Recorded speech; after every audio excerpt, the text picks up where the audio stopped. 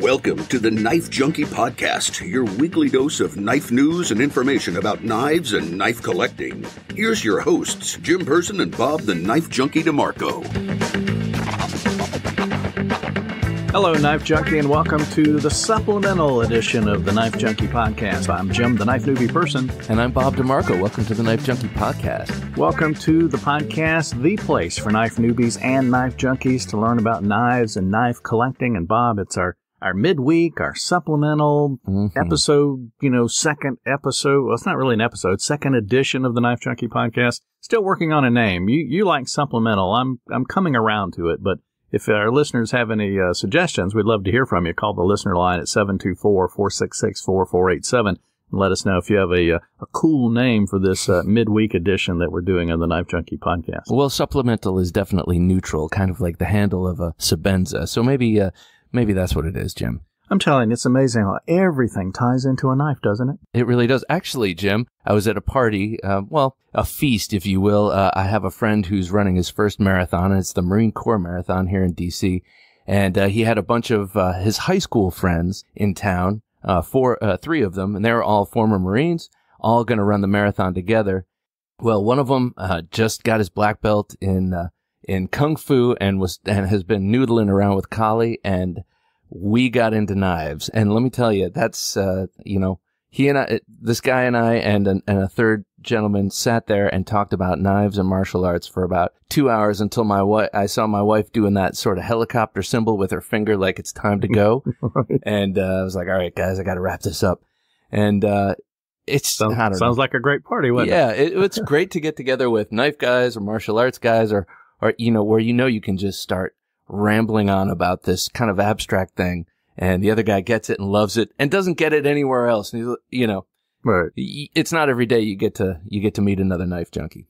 All right. Well, coming up on our show today, we're going to talk a little bit of knife news. We've got one or two stories we want to kind of talk about, and then two new knives we want to talk about. And you're going, oh yeah, great. Bob's got a couple of new knives.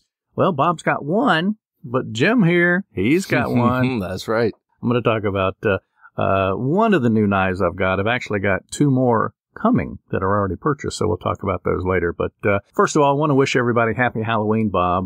This show is coming out on Wednesday night, Thursday morning, depending on when folks find it in their feed. So Thursday, of course, is happy Halloween. So hopefully all of our listeners get the treat of a new knife at Halloween and not get tricked by just some old candy. That's right. And sleep with it close to the bed, because you never know what's out and about on Halloween. And by the way, Jim, I got to say, I feel great that you've been bitten by this bug. I mean, you have one in hand, one new knife, and two in the mail. That's a good place to be right there. Yeah. Well, and my knife collecting, I've bought one definitely to keep.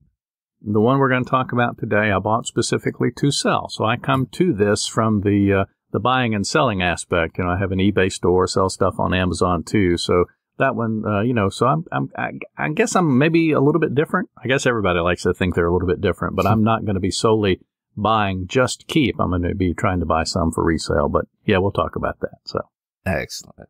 Yeah, looking forward to that. Hey, but first, let's get to our Knife Life News segment. More of the Knife Junkie Podcast is coming up, but now let's get the latest industry news and product drops with this week's Knife Life News. All right, Bob, one of the things, again, our listeners know if they've listened to the past couple of episodes of the Supplemental Podcast is that we like to try to talk knife news as best we can, try to keep everybody up to date on stuff happening in the world. And you want to talk about Bark River, something going on with them. Yeah, well, I was just on knifenews.com, a great place to find out about what's happening in the knife world. And Bark River Knives has the new Shinegami Tanto coming out. And it is a Tanto of very traditional profile. And what I mean by that is we're all used to the Americanized Tanto with this sort of chiseled tip and the secondary edge and the secondary point as pioneered by Cold Steel and as adopted by pretty much everyone since. But the real traditional Tanto that was part of the three-sword set that a samurai would carry, the katana, the large sword, the wakizashi, the middle-sized sword, and then the Tanto, which was the dagger. This is most like that small knife. And that small knife did not have a chisel tip. It had sort of a rounded, almost, well, as Knife News put it, bullnose tip, except in fighting form. And so Bark River Knives has created one like this with a 9-inch blade. And unlike the original ancient knives, this one has a full tang, so it's going to be woods ready. You know, if it's a Bark River knife, it's woods ready. Not that you're going to want to take this beautiful weapony style knife out into the woods, but it just looks like a great modern representation of one of these old school samurai tantos, but made in a modern factory and modern small factory, Bark River Knives. And just it looks like it's going to be a great and useful tool. Now, Bark River Knives has done other ethnic style knives, though they're known for mostly American sort of historical patterns, like woodcraft knives and Bowie knives and this kind of thing, woods knives. They have done karambits and other kind of ethnic knives. So this will be the new Shinegami Tanto will be in 3V steel, which everyone seems to love because it has high toughness and high edge retention, and it'll be a full tang, like I said. So you can take it out and thump on it, or you can hang it on the wall. Basically, it looks really cool. So without actually having held one yet, out of a 5 knife or 5 star, 5 knives, what would you think it would get? 3 knives, 4 knives, 5 knives? I would say, 5. I have held other Bark River knives, and I have one left over from all that I had at one time, and they are outstanding knives and beautifully built, beautifully conceived, and then the materials they use, the first ones always come out in black micarta, and then they start, once there's some response, they come out with all the exotic handles, different woods, different materials. Moving from that high endorsement, I know it's not going to be a rant show like it was last week, where the Knife Junkie went on a rant about several manufacturers and knives, but you also had a change of heart last week about a couple. Maybe a change of heart, or at least some improvements to the Gerber Flatiron that you want to talk about? But first let me say, you haven't heard a rant until you've been at the DeMarco house on Christmas after good-spirited rant, of course, but I think I kept it under control. Okay. I don't know what that has to do with Christmas. I guess we'll have to wait and see what happens. But anyway, go ahead. Well, so Gerber Flatiron, I put one of the few videos up on my channel where I was panning a knife, and it was the Gerber Flatiron, because I was so excited about getting this knife because I find it visually beautiful. It's a kind of blend between a straight razor and a modern tactical folding knife, and just very appealing to me. I saw it in Dick's for $40. I bought it and was just let down from the moment that clamshell package was opened. And it's very difficult to open. It's like impossible to open one-handed. And it's very uncomfortable to hold and to squeeze and to use. And it's got a clip that looks kind of cool, kind of looks like the AD-10 clip, but it's just short and painful and uncomfortable. And overall, it's a great concept for a knife, but it seems like they just drew it and stuck it in a machine, had it made, and never felt it with their hands or tried to open it up. And so I guess they heard the public outcry, and to Gerber's defense, they're a big company, but they were nimble enough to actually change up the design in response to the needs of the users. And so there are a couple of visual ways that you can tell that you are now getting a new and improved Gerber Flatiron. Now, I got this information from Cutlery Lover, one of my absolute favorite YouTubers about knives. Been following him for 10 years. Great guy. But he just got one of these new Gerber Flatirons, and he put this out there that visually you can tell if you're getting a new and improved one, which allows you to open it up one-handed with your thumb without any trouble. It has a new and improved lock bar over travel device, and the interface with your thumb, where you actually unlock the knife, is now less like a saw. So one of those ways, visual ways, you can tell the hole is further down the blade, further away from the pivot, and the logo now rides between the pivot and the opening hole. So it's behind the opening hole, as opposed to the earlier ones, it's in the front. Right. Another visual cue is that the lock bar over travel device, or the lock bar stabilizer, on the last one was the sort of traditional hinderer style circular over travel device. This is now like this big giant, I personally don't like the way it looks, but it's a good visual indicator that it's the new and improved version. It's like a big plate over there. And then again, like I said, it's easier on the thumb when you unlock it. Well, and if you go to TheKnifeJunkie.com/55, TheKnifeJunkie.com/55, that's where we have this episode of the podcast, show notes and that kind of thing. We're actually going to include a link to the video by Cutlery Lover so that you can watch that as you're listening to this podcast and kind of see some of the things Bob is talking about along with the video there from Cutlery Lover. A couple of more knives we want to talk about, Bob, in our Knife Life News segment, and kind of ties on to one of the knives we talked about last week when you talked about a sprint run. And I was going to talk about the Spyderco Manix 2 limited run as well as the Spyderco Shamon. But the Spyderco Manix 2 limited run, Brown G-10 and M390, when I went to Knives Ship Free, it was already out of stock. So I guess that proves the power of a limited run. Folks really want to get their hands on something that's limited edition, if you will. Yeah, well, the Manix 2 is an awesome, proven knife. People love that knife. And then to get it in a new G10 color, which I love, that brown G10, but most especially an M390, which is such an amazing steel that everyone loves. And to get such a utility-style knife with that awesome utility blade steel, which hardly ever goes dull unless you're really jamming on it for a long time. That seems like a perfect marriage there. Spyderco, another knife you wanted to talk about? The Spyderco Shamon? Yeah, well, the new Cru-wear Shamon with the natural canvas tan micarta just looks beautiful. And I don't have one, and I've been kind of wanting one for 2 years now, and this might be the one. I don't have any blades made of Cru-wear, and I'm just a sucker for the tan canvas. I think I'm kind of superficial, Jim. It's really the looks of that knife that just makes me. Right. But I know that the substance is there too. So, you know. Well, you talk about the looks. I'm definitely one of those guys, and that was one of the questions I was going to ask you. A lot of the interview shows you do, in your lightning round, you say form or function. Yeah. Explain that question. What do you mean by form? Is it the looks, and function? Is it because of the functionality?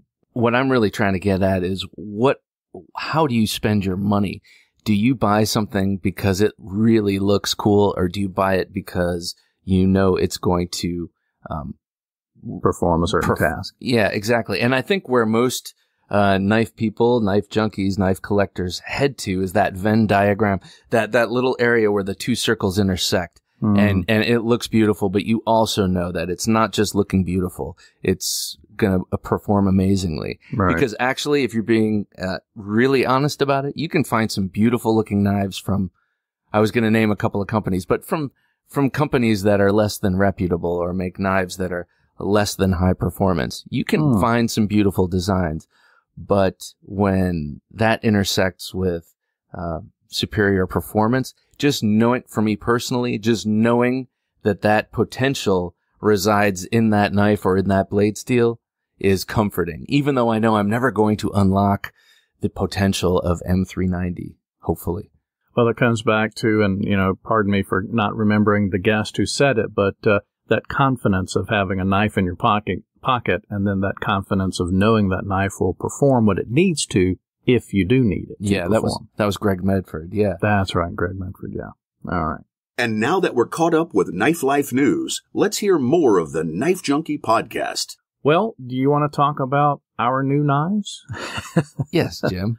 Bob always likes to talk about new knives, and you've got a gorgeous one you want to talk about. But I want to throw my little one out there first. I am buying knives, as I mentioned. Not only for me, I've got one coming in the mail that's going to be a keeper for me, but the Colt Serengeti Skinner, Japanese manufacturer Japanese manufacturer. Looks like it's a limited edition. It's numbered 580 out of 1250, and bought that specifically for resale. Again, kind of going into my resale background, but that's, I guess, other than my Victorinox Swiss Army knives, that's the only knife in my collection that I haven't been that I've bought that I haven't been given by someone to be unnamed, the Knife Junkie Bob DeMarco. But yeah, your thoughts about the Colt Serengeti Skinner that I purchased, Bob, and we'll have pictures up on the show notes page at TheKnifeJunkie.com/55.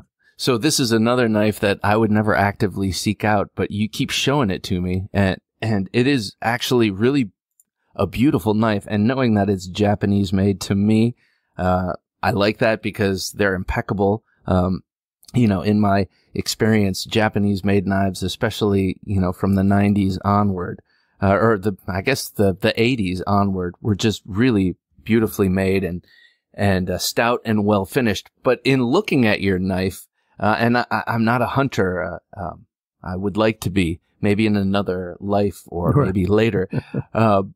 So I have no actual use for a hunting Skinner, but this knife that you have actually looks like it would be great for fighting too. I gotta say, it's got a gut hook on the back, much like sort of Indonesian style fixed karambits will, and so you can get some action on the back swing, if you will. It's got a beautiful belly to it for the skinning, and then it's got some of that Spyderco style serrations up front, a little 3-inch run, it looks like, or a 2-inch run. It's a beautiful knife, and the sheath is really beautiful, and it's not overly branded, which I like. It says Colt on the blade, which is cool. Right. But a lot of times, I have seen a lot of knives made for firearms companies, and they look over-branded. Colt. This one doesn't do that. Wherever you could put the logo, it's there, right? Yeah, exactly. So yeah. I like it, and, it's the kind of thing that, I don't know, it could be an interesting addition to my collection. I don't think it will be. Well, you never know. Maybe it'll be an interesting addition to someone's collection. I didn't know a whole lot about it when I bought it, but, I did a little bit of, preliminary research on, just places I'm familiar with, like eBay, solds and those kind of things. And it seemed like I could make a couple of bucks on it. So vintage Colt CT7B Serengeti, Japanese gut hook Skinner, fixed blade hunting knife. It's got a black leather sheath. It's even comes with still has the original cardboard cover that goes over the knife when it comes in the box, and I have the original box as well. So I don't know. That kind of stuff to me, like the original box, some paperwork. It had a little ad where the knife was originally sold. That kind of stuff is what I like about collecting. So, well, it's new old stock too. It hasn't been used, which is, and it could be very useful. Yeah. I mean, you could buy it and use it for sure, but that's the kind of thing I would buy and keep because of all the side things you say. Exactly. All right. Well, enough about me. Let's talk about the Knife Junkie. You've kind of teased this on a couple of podcasts. I've got a new knife coming, from a guest we had on. I'm not going to tell you who it is yet, but I think you're ready to let the cat out of the bag. Yeah, well, I already have on YouTube. I couldn't wait. But yeah, Greg Lightfoot, one of the guests on this show, legendary tactical folder maker. He first started on the scene in the early 90s when tactical folding knives were first kind of becoming a thing. And I asked him to make me a knife, and he did this beautiful element, and he made it just how I like it. I'm a sucker for Micarta. He made it with Micarta. He made it. The blade is CPM 154, and actually, this is my first CPM 154 blade. I have a lot of 154 CM, which is the non-powder metallurgy version of that steel. So I love that blade steel. I'm very excited to have this CPM 154. And it is just, and it's got a Chad Nichols Damascus pocket clip. And, really, I will refer you to the video. This knife is just amazing. It really, okay, I have to open it there. Okay. It really does. It's very evocative of a shark. We were talking about some of, Greg's design, inspirations, and he's really inspired by natural shapes, especially those in aggressive seafaring fish like sharks. And this element just really looks like a shark. And I've always had an affinity for sharks. As an artist, it was my first recurring motif. You know, I drew sharks for years and years straight when I was a kid. And so to have something with a shark logo on it, that's Lightfoot's logo, and a blade and a handle that are so evocative, it means a lot to me. What also means a lot to me is that Greg and I started talking back and forth during the making of this, and you know, it's great to get to know makers on this show and to get to talk to them, but to continue that dialogue afterward and into the creation of a custom-made knife. For me, it was just a wonderful experience, similar to that of being with Douglas Esposito, talking with him and having my first custom knife, that fixed blade fighter, gentleman's fighter made. Mm-hmm. So this element, it's a liner lock, and the liners are about as thick as a frame if you were to have a titanium frame lock folder. The liners look thicker than the frame on my Spyderco Spidey Chef, for instance. Big, fat, beautifully blasted titanium liners, and then thick slabs of green micarta on the outside. This knife is such a chunker, but it feels amazing in hand. And this is the kind of knife that where you have it in a full fist grip, there's no way on earth it's coming out of your hands. Not that I will ever do anything with it that will merit such a grip, because I'm going to baby this thing. I've decided. I've carried it every day since I've gotten it. Oh, wow. But I've also carried my bug out if I have to cut something. Okay. So I'm kind of carrying it around as if I bought a Jackson Pollock painting and really loved it and just kind of carried it around with me so I could gaze at it and admire it all day. Mm-hmm. So, Jim, having this knife has really, I don't know, it's really accelerated my thinking, my reduce and refine thinking. As far as the refining part of it, I guess. Exactly. I want more. Or the reduce to have to be able to refine. Exactly. I really want to experience more handmade knives. It really feels like a work of functional art. Now, it was a funny story getting this to me, because the day Greg Lightfoot sent this to me, he sent me a text picture of the shipping label. Mm-hmm. And I looked at it, and it was the wrong damn address. What? And I was like, oh no. And then, so I look at the email that I sent him with my address in it. Right. And I typed the wrong damn address in my email to him. You're so excited. Your my fingers stupid thumbs. Yeah. I'm an old guy, you know, I can't text like these new kids do. And so I realized I had sent him the wrong, so I look it up because I'm like, okay, this is still in the neighborhood. I'm just going to go, I'm going to introduce myself to this neighbor, make sure they know me. I'm going to give them my business card and everything. And, you know, when this comes, you'll call me, and, you know, and I will bring you cookies or whatever, you know, to try and make it worth his while. Because otherwise you could see a random box showing up. Oh, I guess I have a new knife, you know, like, yeah. Or worse yet, send it back to whoever it came from, and then it get lost in the mail going back or whatever. Or customs. So, that's right. Because he's coming from Canada. Yeah. That's right. So I drive around, and the address doesn't exist. So I'm like, well, okay, this is better. At least it will go back to him, and we can work it out, and he can resend it.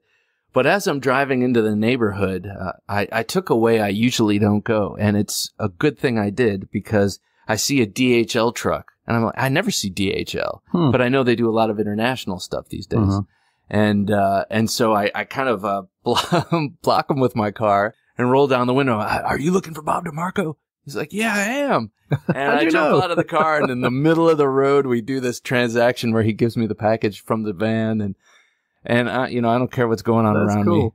I had not heard that part of the story. Yeah, it was 100% serendipitous. I could have gone the way I usually go every day into my neighborhood, and I totally would have missed this truck. The package would have gone back. I still wouldn't have had it. Oh man! So there you go. Yeah, there you go. That's awesome. A harrowing story. So not only a great knife, but a cool story to go along with it. Absolutely. I'm gonna do a. This is gonna be featured in a number of videos. Numerous videos, I'm sure. It's such a great knife, and it makes all my other knives, even my Hinderer XM24, when, you know, my prized knife, makes it feel puny. Well, if you want to see the video Bob did on his new Greg Lightfoot Greg Lightfoot knife and more videos to come, be sure to watch the Knife Junkie's YouTube channel. That's at TheKnifeJunkie.com/YouTube. You can catch that and future videos there. You'll also want to make sure you subscribe to the Knife Junkie's YouTube channel. That way you don't miss any of his videos that are coming out. And click that little bell notification. That way you'll be notified anytime a new video comes out. Or if the Knife Junkie is going live on YouTube, which is something we're thinking about. So if you would like to see the Knife Junkie go live every once in a while and do some specific chats about different things, give him an email, bob@TheKnifeJunkie.com, or leave a voicemail message at the listener line, 724-466-4487, 724-466-4487. Any show ideas or anything you'd like to see Bob go on YouTube Live and chat about. So, Bob, final thoughts as we wrap up the Knife Junkie supplemental for this last week in October. Well, no final thoughts except that I'm on the handmade knife train, and I just feel it, and I'm looking with a more critical eye at what I have, and do I need all this? Doing the arithmetic as Alex from Alex's Knife Box was saying, how often do I actually carry this? You know, if I divide it by how many days in the year, and I'm really starting to think that way, and we'll see what happens. I don't know.